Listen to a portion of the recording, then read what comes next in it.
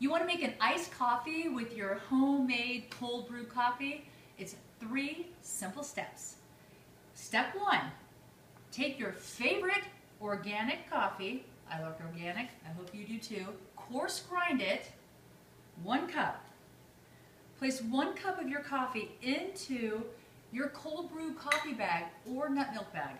Get the one with the wide mouth. This is a 2 quart.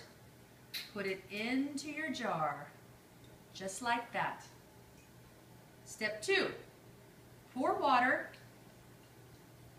all the way to the top. 1 to 3 is the ratio. 1 cup of coarse grind coffee to 3 cups of water. Put the lid on, place it in your refrigerator, remove, take out the bag, reveal beautiful cold brew coffee. Step 3, pour your cold brew coffee over ice. 1/4 cup of cold brew concentrate equals 1 cup of coffee. Add your favorite nut milk. This is almond hemp.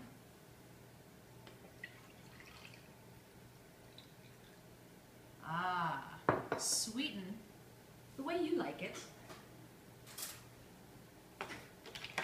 I prefer it unsweetened. Woo! And enjoy. Step 4, repeat.